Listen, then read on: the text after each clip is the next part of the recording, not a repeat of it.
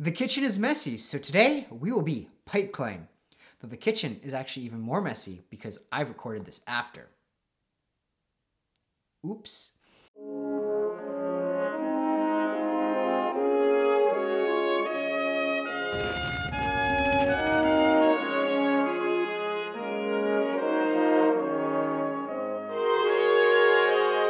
So what is pipeclaying?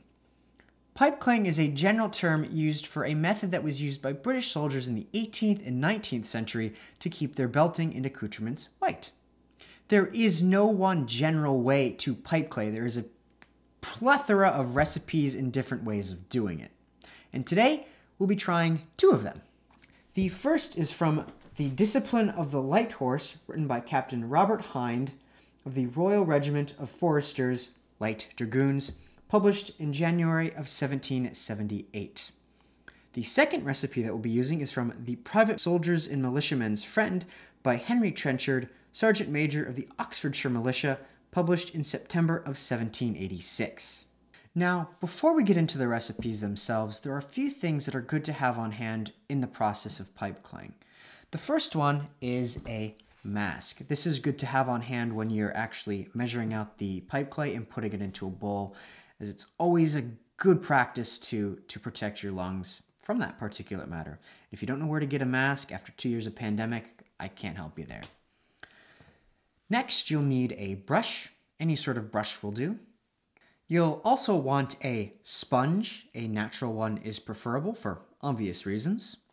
And lastly, you will want a glass bottle. In this instance, this is just a black glass bottle. Oh, hell. Don't you know me? That is a black bottle. I assure you, my lord. That is a black bottle, and you are drinking porter from it.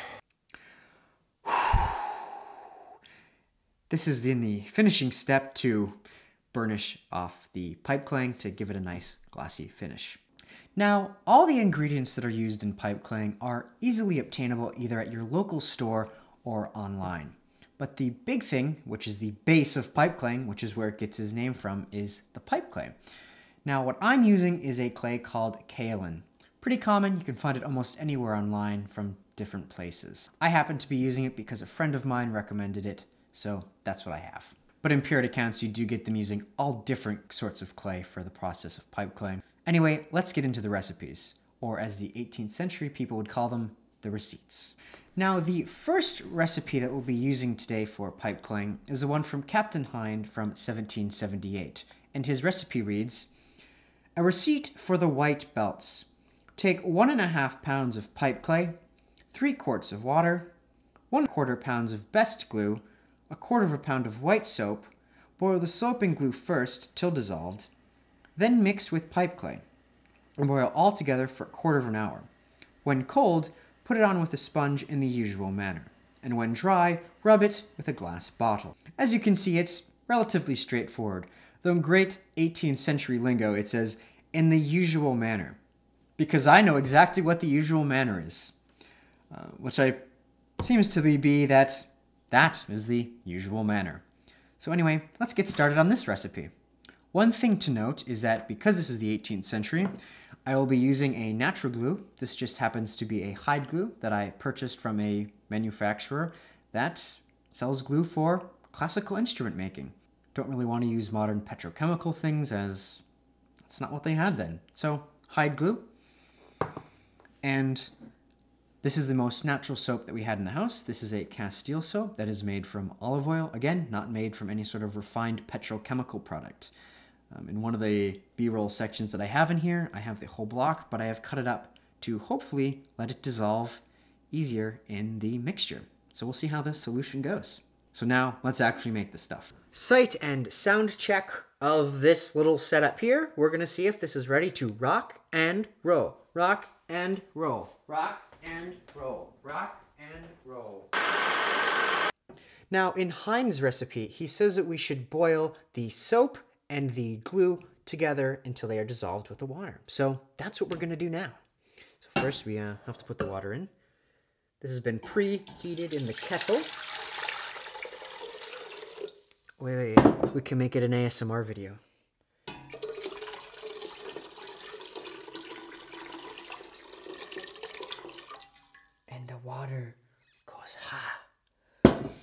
Anyway, so now that the water's in here, let's turn on and ignite the stove. And we're going to put in the hide glue.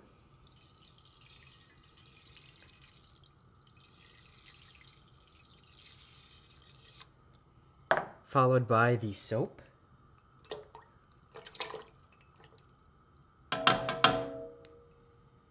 And now that the soap and the hide glue is in here, we're going to turn it into some sort of solution. So we're going to have to let it boil. So I will come back when it is boiling and dissolved.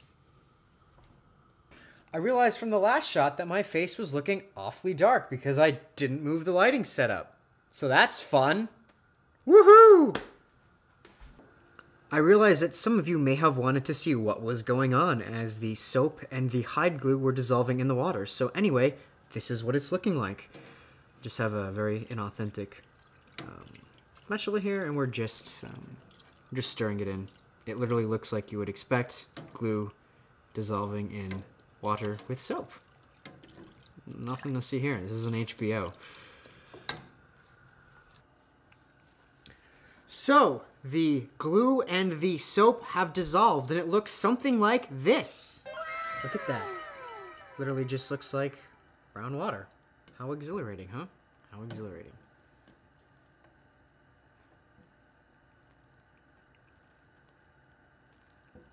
It's time to add the pipe clay. Since we might have some dust, I have put the mask on. Though you can apparently eat this stuff, but not sure I want to try that. So then afterwards, you know, Trenchard says just put it in. So, let's put it in here. Excuse me, Hinde. This is Hinde's recipe. Just to mix in the pipe clay. So we'll mix in the pipe clay. Literally just looks like flour. That's kind of cool.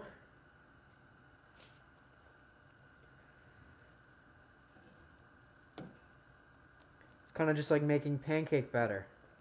Actually, let me move the camera and maybe you can see this. Right, so here it is. This is, it looks like chowder or something. Not the chowder you want to eat, though, because it probably wouldn't taste the best. So.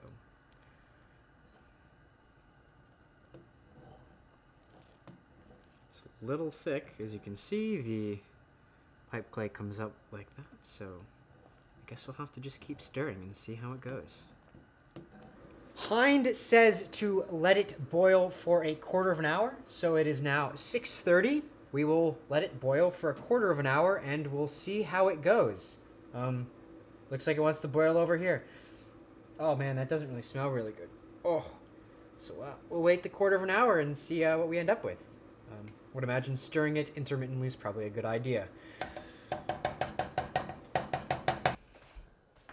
We're 2/3 of the way through the time, and I've been stirring it a little bit here and there.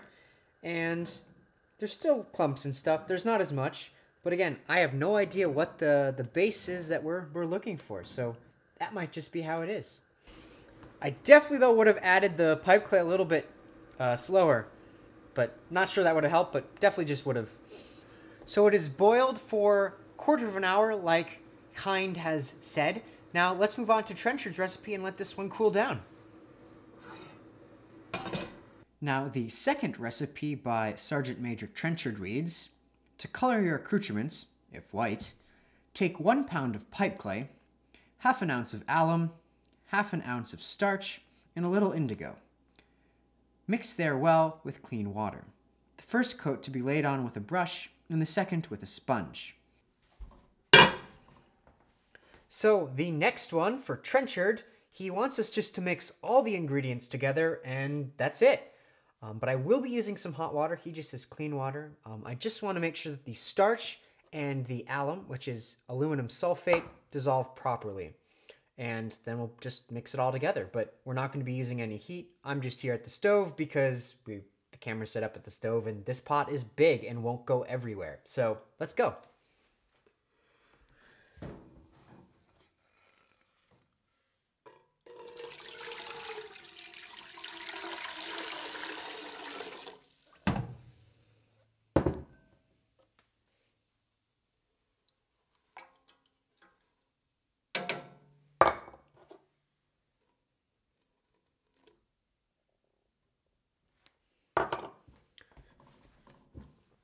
We'll just mix it in here so that it dissolves.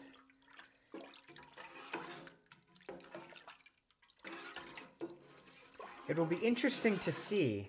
The binding agent of this one is the alum, and the starch, I wonder how this will compare to the glue and the soap version.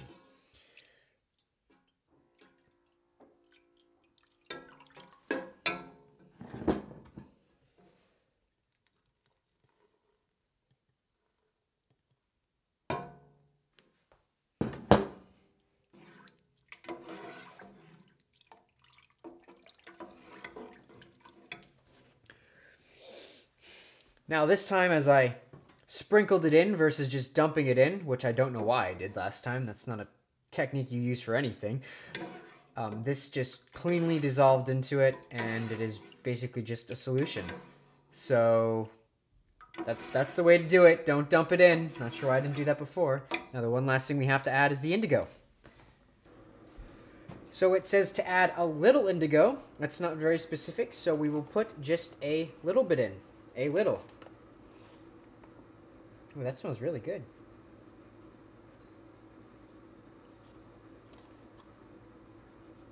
Smells like tea.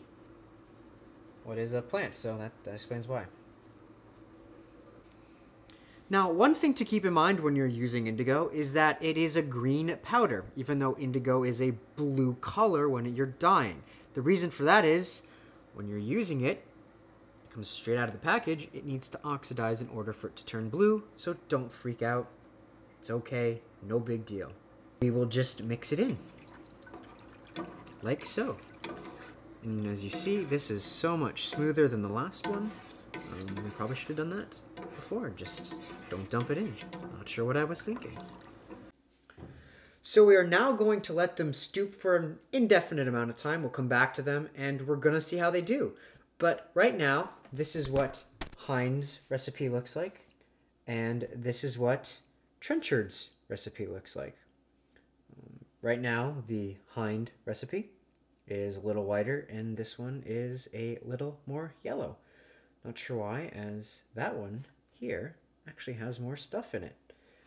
But who knows? This might just be because it also dissolved a little bit better. So anyway, we'll come back to it, and I will let you know how it goes, and we will try it on some leather and see what it looks like. Anyway, until then, toodles! So, we are on day 2 of the pipeclaying project.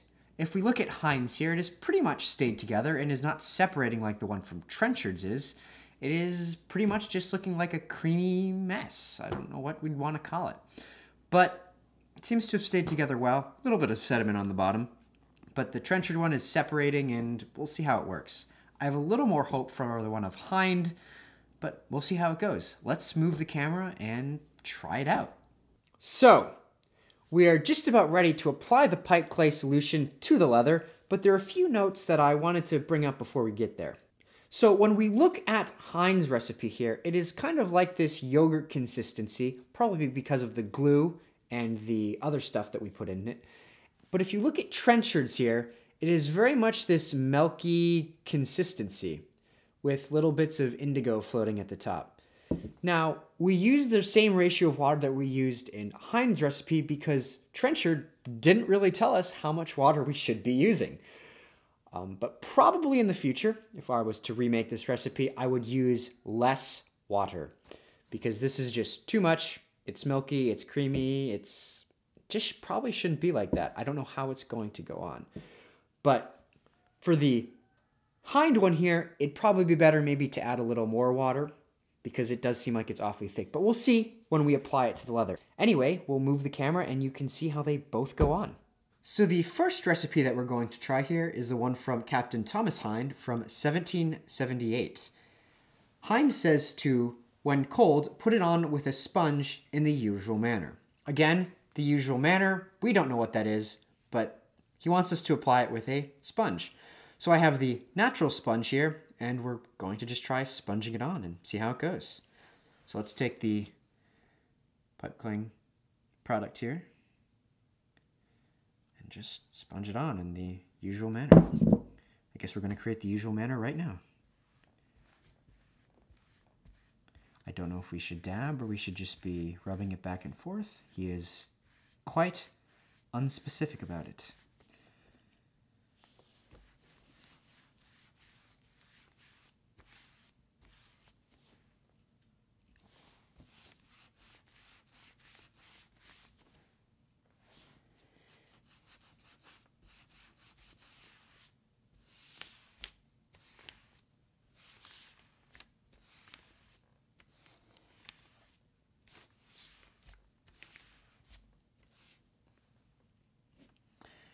Unclear how much we should be putting on, so we'll just do what feels right.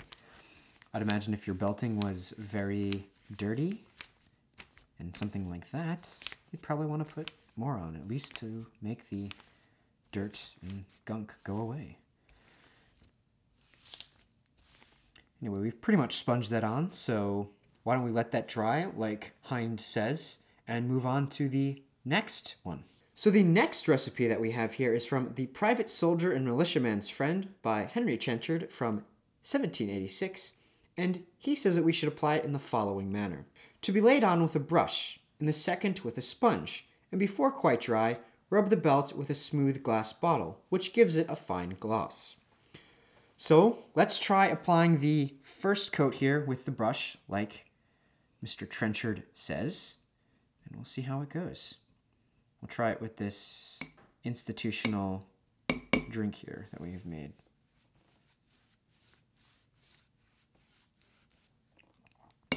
Again, I think it would probably be better if we used less water.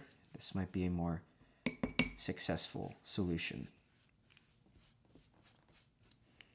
In case anyone is wondering, these are just scrap pieces of leather that I am using from the belt making process.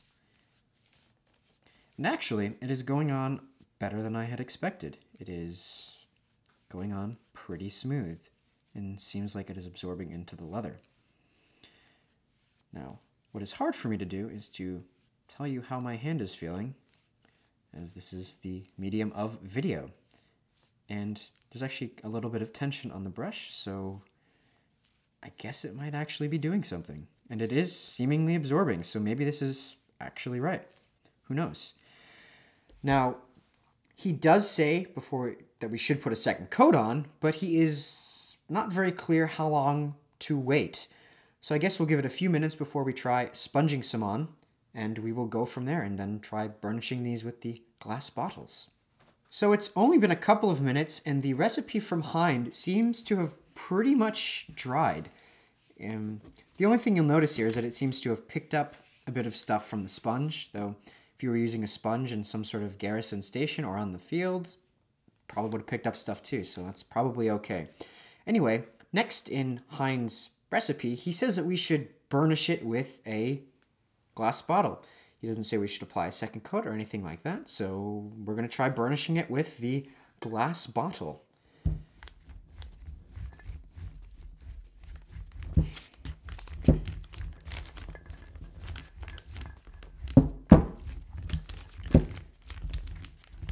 And again, we have some more captivating HBO television here.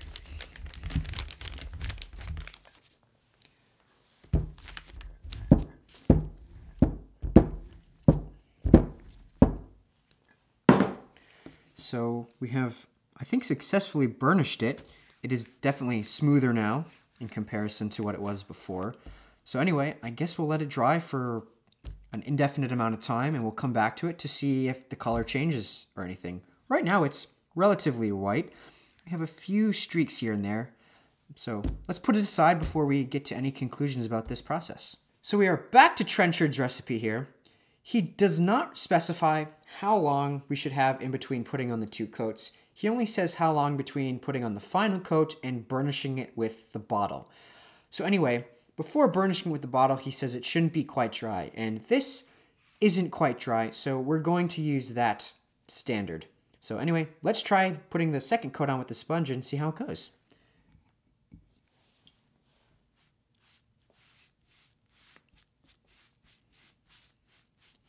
Not totally sure why he wants one with the sponge and one with the brush. Maybe the sponge gives it a little bit of a smoother application, which seemingly is what is happening here. Not sure how much of a coat we should be putting on, but we'll just do what seems right at this point. And that is the second coat. So we will let it dry for a few minutes more before it is quite dry, and then we will try burnishing it with the bottle. So we have now let Trenchard's recipe dry on the leather a little bit, though he again doesn't want us to let it completely dry because we still need to burnish the leather. So now we're going to try burnishing the finish and see how it goes. He says it should provide it with a fine gloss. So let's see what it does.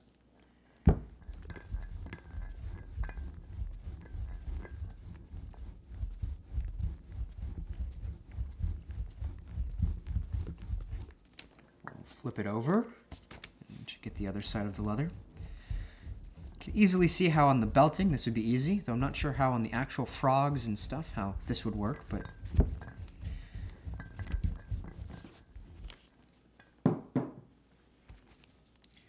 so it has burnished it actually. It's a lot smoother to the touch and does have a slight bit of a gloss to it. So the bottle really does seem to work. Now, before we get into how this actually looks, we're going to let it dry for an hour or two, so that way we can make sure we're really seeing how this problem, or rather this solution, works. Action! So, my buddy Josh and I have just come in from taking kit photos, which is why the wardrobe has changed while we were letting these little pieces of leather here dry, and I think him and I are actually pretty stunned by the results of this experiment. I know for myself, this has been significantly more successful than I would have imagined. They've come out stupendously. Now, one of the things I know that is sometimes brought up about like, pipe claying is that, well, is it going to wear off on your uniform? And I can safely say I've been playing with these, and the one from Hinde does absolutely nothing. It stays on. Probably because this one has the glue and soap in it. Now, the one from Trenchard does give off a little bit of a powder on it, as you can see here, and I'll put some B-roll in, but it is hardly noticeable. And the thing about it is, that side isn't going to be touching your coat. It's going to be on the outside. And even if it was, it's negligible, because you just wipe it away and it's gone. So I would say if you are treating your own belting at home, whether it be buff or it is some sort of other improper leather, just do it, because this works. It looks right. It feels right. It doesn't ruin your uniform. It's perfect. I don't know why you would use anything else, really. Now, I went into this with a few concerns that, oh, maybe this isn't practical, but it really is. Everything about it is practical. It is super easy to do. You can obtain the materials basically anywhere online. It's super easy to get into. So I don't see why you wouldn't. The stuff behind me here, as you see, I've made these huge batches for just about $20 to $30. And that will probably complete a bunch of guys belting for the next 18 years or something like that. That's probably a little extreme. So everything about it really speaks to being a practical thing. And one thing to add is, if you're at an event, this is an easy interp to do for the public. The public, I think, would love to see something like this. So if you're out in the, you're at an event and, oh man, we got to do something, whiten your belting with pipe clay. The public would love to see it. There are a lot of things we do as reenactors that I don't think are very captivating and engaging to the public. This, I think, is a great one. They learn something, and hell, you could even have the public join in on it. So why not do it? This is also a great way for treating your belting because there are no harsh chemicals, and it's not going to dry out the leather. Now, a popular thing that is done for whitening belting is using uncut latex paint. Personally, from seeing this and seeing some latex painted belting, do this. Do not use the latex paint if you're not going to cut it with anything. Because as you see here from this belt that I have, the latex paint is very hard on the belting. It just turns into this cracked mess. And the pipe claying, when it does crack, it's easy to get off and you can easily retreat it. But this just doesn't look very soldierly. I'm sorry. Just if you are going to use latex paint, cut it with something, whether it's water, leather treatment, anything like that. And the color of this is slightly more stony than it is white. So if you can get that, definitely do it. There is a guy in our regiment who does it, and he uses some acrylic paint with a leather preservative. And I think that is the best compromise if you aren't going to pipe clay, because it gives a good stony color and does protect the leather without ruining it, drying it out, etc. Little addendum, if you don't have the resources to pipe clay, another good compromise is using shoe care products. They'll absorb better, they're more flexible, and they won't layer on top of each other like uncut paint. So those are the only two things that I think are acceptable, in my opinion, if you're going to be treating belting. Just do it right. It's so easy. You know, it's cheap, inexpensive, and it looks great. So one thing I didn't mention while making the main takes of this cut, and I think it's important to mention, is that if you have generally in the past used paint for your belting, when you're using this method, it doesn't look like paint. It looks like pipe clay because it's pipe clay. So if you try it out and you're like, oh my God, it doesn't look thick enough, don't worry, it's pipe clay. It's not paint. So it's just takes a little getting used to. I know I had to get used to it here while I was making this video. It definitely looks different at first. You have a little bit of a panic attack. So don't even worry about it. It's gonna go fine.